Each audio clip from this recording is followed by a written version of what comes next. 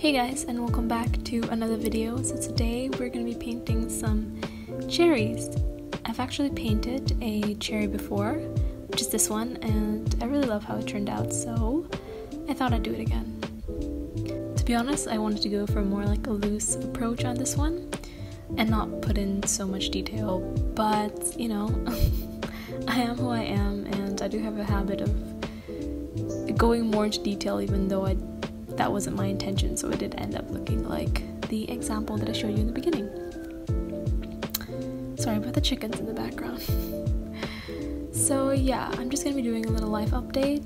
I'm sorry I haven't been posting.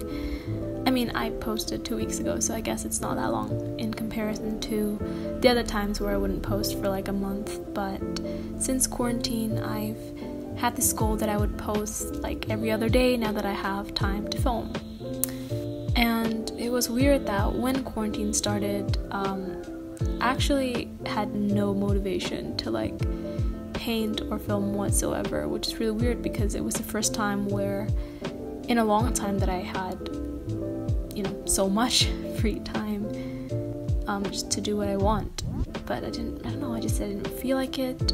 And now I don't have so much free time anymore because I started to work a little. I mean, I didn't return to my old job or anything like that, but I started taking up more commissions, and like once a week I do art classes, even though it was just like a small amount of people, like maximum 4, but so far I think I've only had 2 as a maximum amount of people in the workshop.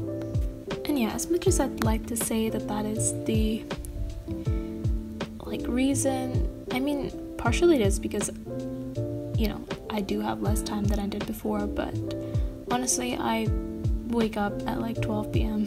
most days, so it makes the day kind of short. And yeah, I mean, I guess it's a little disappointing that I didn't like reach my goal, but I don't know, it is what it is. But yeah, anyway, here's another video.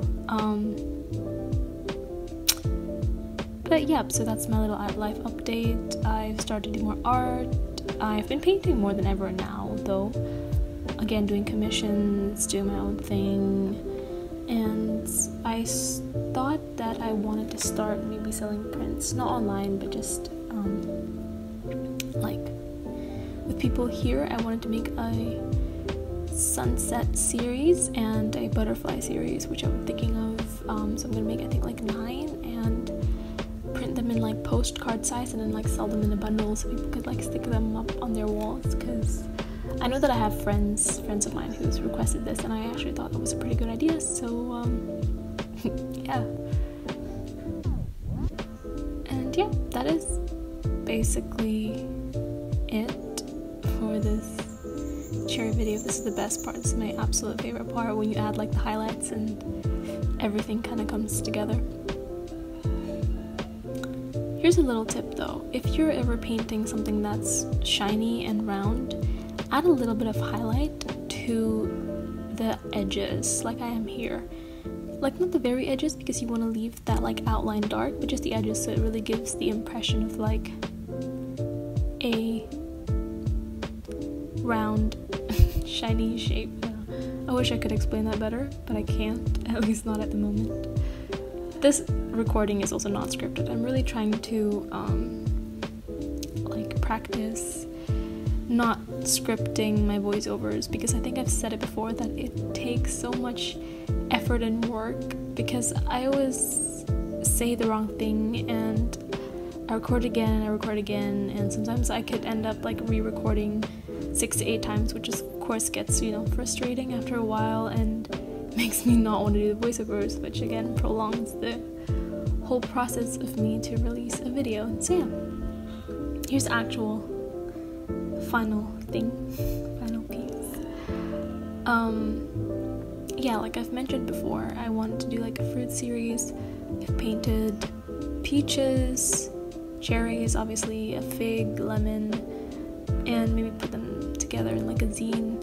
So far I just think it's for my personal use, but yeah, it's just a little project. Anyway, I hope you guys enjoyed this video. Thank you so much for watching, and I will see you in the next one soon. Hopefully soon. Bye.